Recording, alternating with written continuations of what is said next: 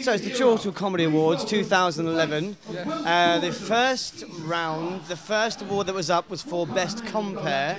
Your name is Seann Walsh. Yes. You must be very got excited. it right. You Well must done. Be very excited that you won an award. Let's have a look at the award. Yes. It says they got the name wrong. They got Stephen Grant. Right. One thing I have observed, and this is the first award that has been giving out tonight, is that the Chortle Awards have gotten smaller. You do realise that I haven't actually won this award. Good. But the awards have gotten smaller, but I do genuinely think Stephen's a good friend of mine, and not just for an audience do I think he's the best compare, but he's brought me on several times throughout 2010, throughout my career since I started, and for an act as well, he is the best compare. He's genuinely the best compare in the country. Now, would you? You're a compare. Do you describe yourself as a compare or as a comedian? Me? I'm a comedian that sometimes compares. To get involved in because just to be nominated for Chortle Award is very cool in this industry. You've been nominated for the Best Compare Award. Do you enjoy being a compare as much as being a stand-up?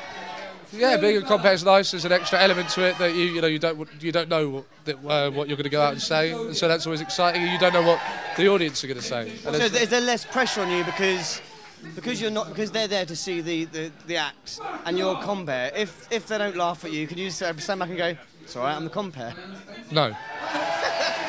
That would be ridiculous. To be an unfunny compare would be completely pointless. Don't do that. Do you compare all around the country?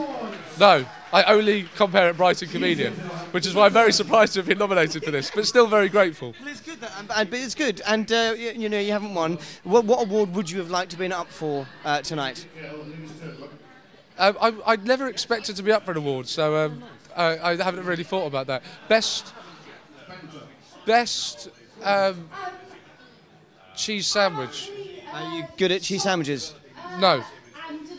That's why it would have helped with my confidence with the cheese sandwich. If someone had told me that I made the best cheese sandwich, that really could have helped me move on and make a better cheese sandwich.